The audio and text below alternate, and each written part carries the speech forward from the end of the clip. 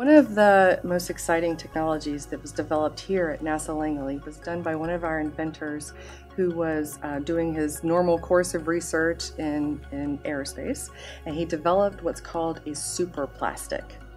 And a company named Medtronic licensed that superplastic and actually applied it to the leads that go into a pacemaker-like device.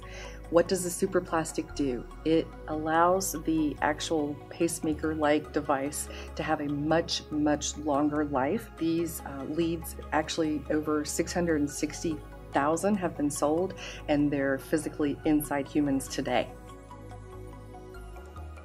So one of the most exciting technologies that probably just about everybody has access to today is the sensor that enables the camera in your cell phone. So every time you take a selfie, you can think about NASA.